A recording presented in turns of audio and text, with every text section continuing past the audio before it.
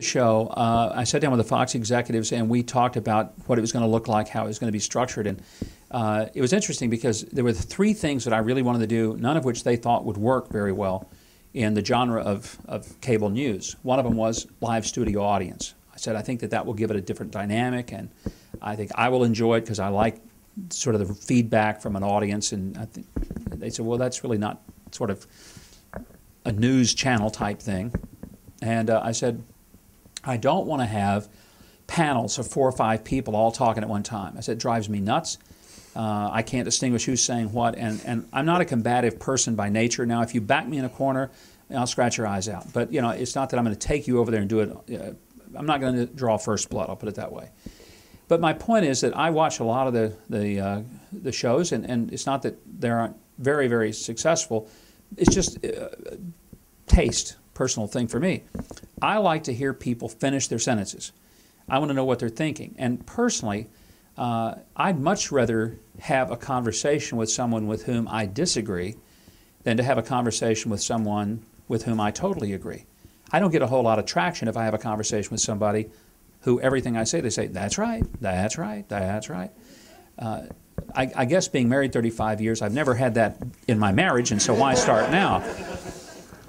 But I like to have conversations with people I don't agree with because I want to listen to them. It's not what they believe. I know what they believe. I want to know why. For me, the why question is always the important one, not the what.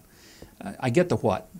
Tell me why. Where did you, in your life experience, come to the conclusion that you did, whether it's about nuclear disarmament, the environment, taxes, sanctity of life, doesn't matter what it is. Tell me what was it that brought you to this conclusion, and if you carry your view to its logical conclusion, where does it take you? And so that was the second thing. The third thing I wanted to do was music, and I said I'd like to have music on the show, and they said we can't afford it. And I said, you got musicians in the building. They said, how do you know? I said, it's a creative environment. You have people here. I promise you, in an organization of this size, I said, there are people all over the place that are musicians. And it never occurred to them that we wouldn't have to pay all the musicians.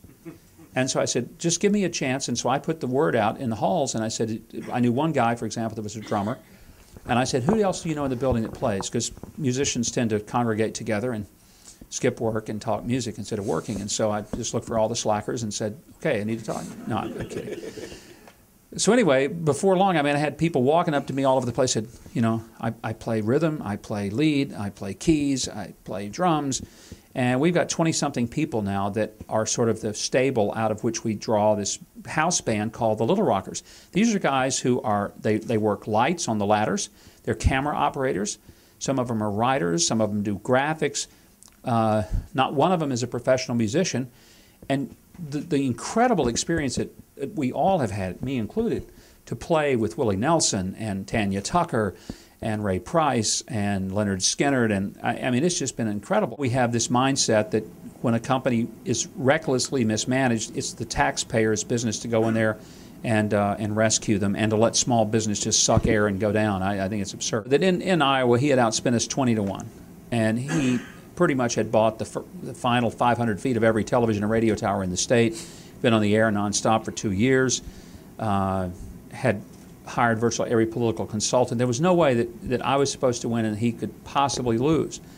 And I think it was a matter of that no matter how hard he tried, it ultimately was that people weren't buying the product. And I'm sure that part of it wasn't something he enjoyed reading about, and how much money they spent and what they got from it. But let me add one thing, because I think a lot of people think that there's this big personal thing with Mitt Romney. We're not close, and probably I'm not on his Christmas card list or anything, but the reality is my problem with Mitt Romney was Mitt Romney just needed to be Mitt Romney. If he'd have been who he was rather than trying to out-be who everybody else was, I think he could have possibly gotten the nomination. We might not have been able to have taken it from him. But for example, if it was the issue on immigration, he wanted to go further than Tom Tancredo. If it was pro-life, then he was going to out-be me. If it was security, he was going to show that really Giuliani wasn't nearly as strong on that as he was, and if it was military, he was going to be stronger than John McCain. And the point was no one believed that. And if he'd have just said, look, Each of these guys have their own strengths. Here's my strength. I'm a business guy. I take companies. I turn them around. This is what I do. I may not be the strongest guy on guns, because, I mean, that kind of thing literally blew up in his face, and it did. You know, in New Hampshire, a guy asked him a question. He says, I'm a lifelong hunter.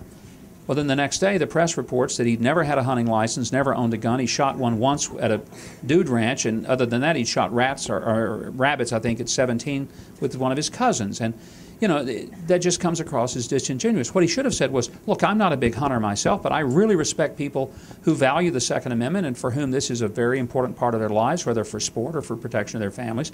It's just not my thing. That's credibility.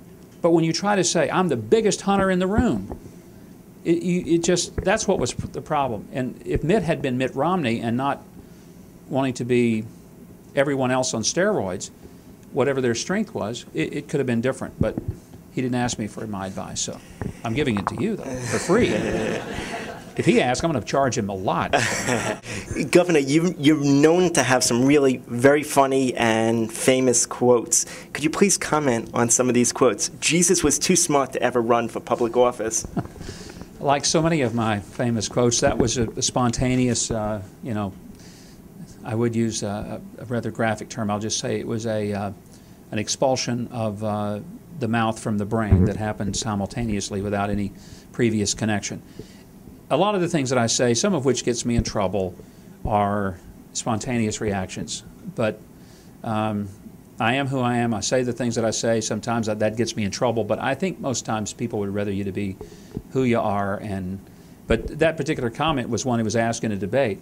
You know, who did I think Jesus would vote for? I thought the question on its face was absurd, as I did a lot of the questions that I got in the debates. I thought many of them were ridiculous, silly, a waste of time, and should be beneath the level of a journalist.